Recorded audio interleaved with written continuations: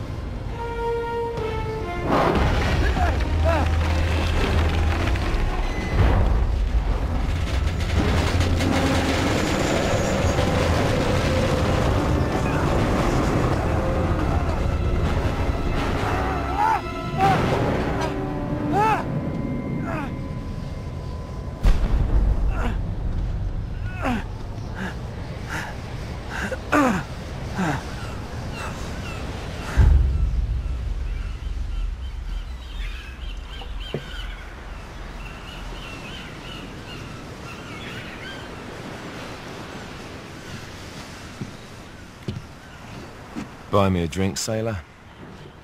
Harry Flynn? Hey! What the hell are you doing here? I'm looking for you, mate. Uh-oh. Should I be flattered or worried? Maybe a bit of both. Come here. I've got a job for us. Really? The client is willing to part with a huge sum of cash if we acquire a certain object for him. All right, I'm listening. Now, you're not gonna like this.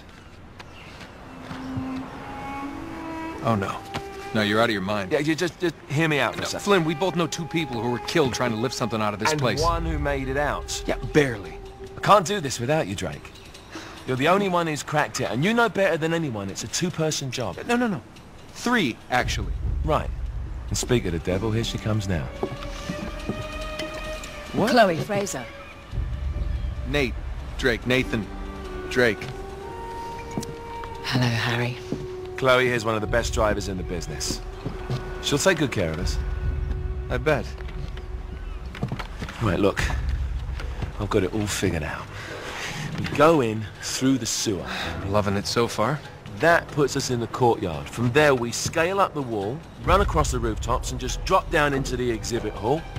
Bob's your uncle. And what is worth all this trouble, I hear you ask?